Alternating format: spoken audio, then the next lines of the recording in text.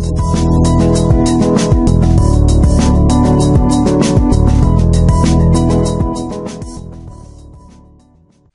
everyone, and welcome to video 1.4, an introduction to online learning in the course EDUC 2160, Online Learning Theories and Models. So just to get you primed to watch this content and to listen to the content, I'd like you to start thinking about some of the advantages of online learning and some of the challenges, as well as some of the ways you can create a blend and why would you want to.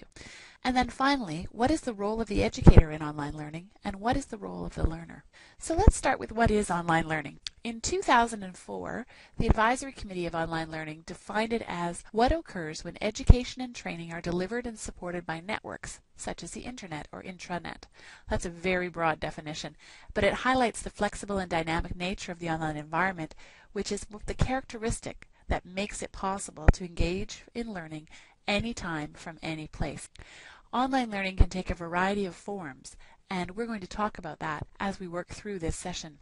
What I'd like to suggest you do is take a look at this little YouTube video. It's by Pearson Education. It's focused primarily on K-12, but it gives a nice perspective on what others are saying online learning is or is not, and some of the benefits around online learning. So some of the key messages that I'd like you to take away from this session are that student-learner expectations are changing. Technology is increasingly part and parcel of learning, and it's just one of those things that is an expectation now. The role of the educator is still essential to the process. This does not mean that teachers, educators, trainers are going to lose their job. We still need people to guide and direct as we work through this learning experience. And the possibilities are limited only by our imaginations. The technology toolkit grows rapidly. It grows rapidly every day. And so it's our creativity and our imaginations that allow us to create learning environments that are effective and efficient for our learners. So what is online learning made up of? Lots of it started with audio conferencing, video conferencing, and distance learning materials. You know, the pizza box kind of idea. And then learning management systems came into play, and these allowed one place for all of these materials to sit. So in our course, we're using a learning management system called Blackboard.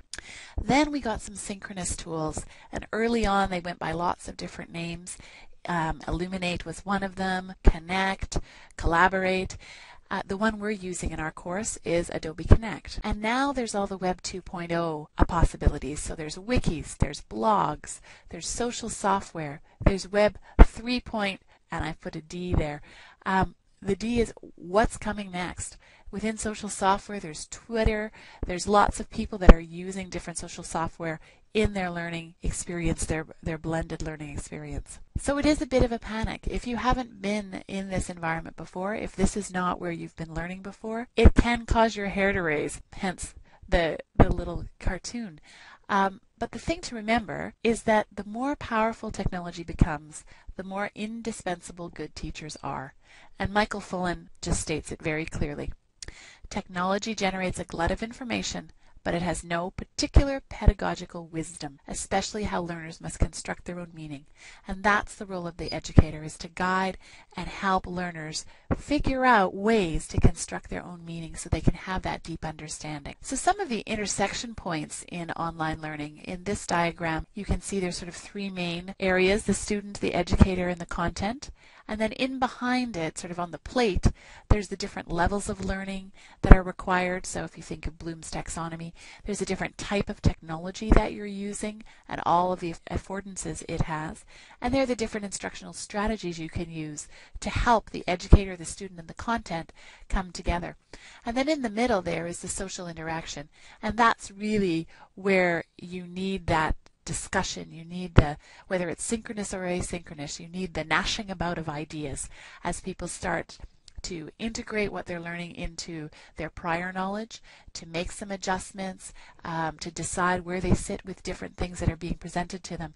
And you'll notice as we go through our course that many of the tutorials and the online discussion won't be definitive for you, that you'll end up pondering and reflecting and thinking about what was discussed. So what are some of the considerations when you're thinking about online learning? Well, obviously, who are the learners? Who are they? What are their characteristics? And then we need to look at the content. What type of content are we working with? What does it come in? Is it Word documents? Is it heavy diagrams? Is it how to do air brakes on a locomotive? What's the content? And then, of course, what is the context?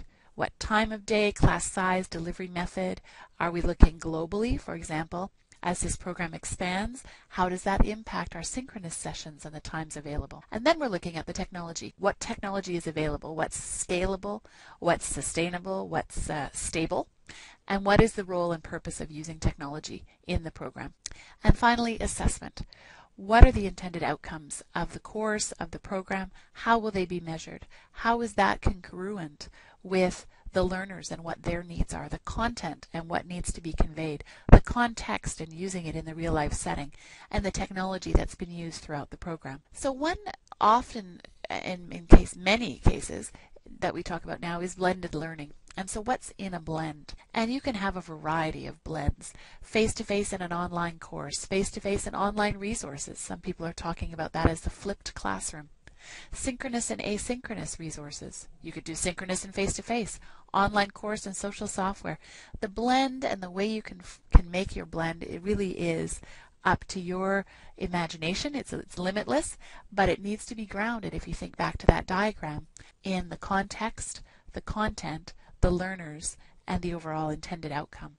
So what are some ways that we're doing online learning that aren't just course notes online? We have, unfortunately, pre-Web 2.0, the initial start of online learning was a lot of books put online. Word documents, people took their course notes and just dumped them online. And of course, as a result, many learners unplugged because it wasn't engaging, it wasn't motivating, it wasn't useful. So what are ways that are beyond the course notes online? PowerPoint with embedded audio, so something like what you're watching now. A variety of practice and assessment tools. There's some different software out there, lots of different options to really start to get at a deeper level of assessment than the multiple choice question you see on the screen. Online discussion forums, being able to post, reflect, contemplate, read others' postings, add in your own comments. Within the context of an online discussion, you can do lots of different instructional strategies, such as debates, mock trials, some role plays. You can assign different roles for discussions to really have it be engaging and meaningful. Learning objects are also other opportunities or options for online courses. What you're watching right now could also be considered a learning object. And so there's lots of different ones that are available, and there's a link on the slide that would be worth pursuing if you haven't already examined Merlot.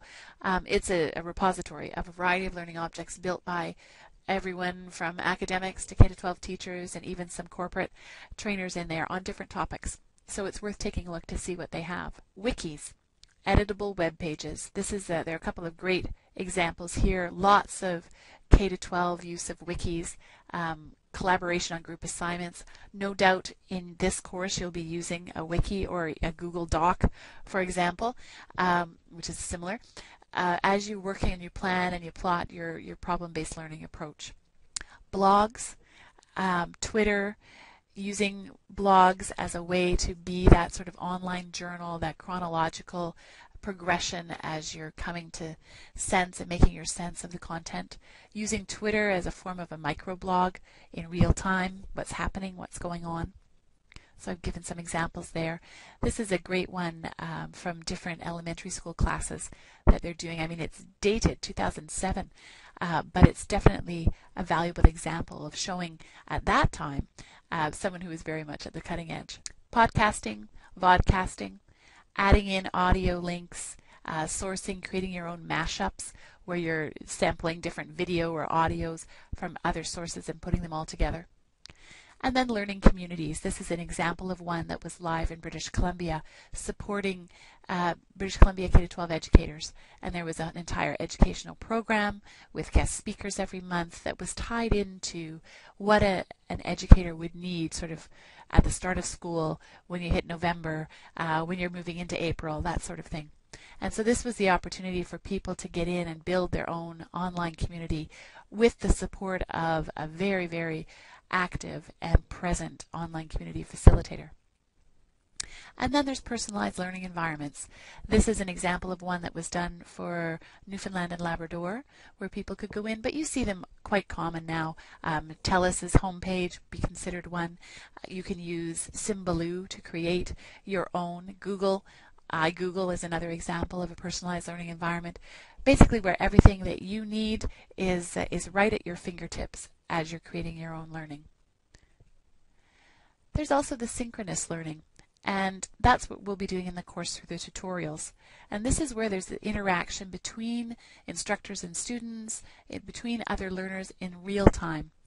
It could be one way or two way. You can participate by text or audio, but it happens at the same time. And there's different examples there. We've talked in another video about the formal. GoToMeeting is a good example there, or informal such as Skype. And then, of course, as you move further out on the web, there's always Second Life and other options where it's really like that virtual reality. And we'll spend some time later in the course talking about that.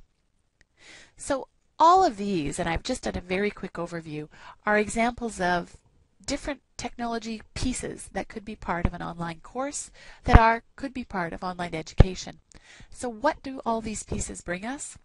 It allows us the ability to focus on our teaching practice, gives us a larger set of tools to reach our learners. It expands our existing system and provides broader opportunities for learners within the system. So instead of being in a lockdown brick and mortar setting, or being in a classroom or a hotel ballroom sitting in the seat, and you have that one day opportunity for professional development or for training or learning, this allows us, the technology toolkit, to put some bookends on that, to have a pre and a post, to create an online community building out of an event. And then it helps us do what we do better. So as educators, we can reach students, we can facilitate learning, we can customize learning to students because it isn't one size fits all. And so it allows us to sample and use different pieces in order to reach students in a more effective way.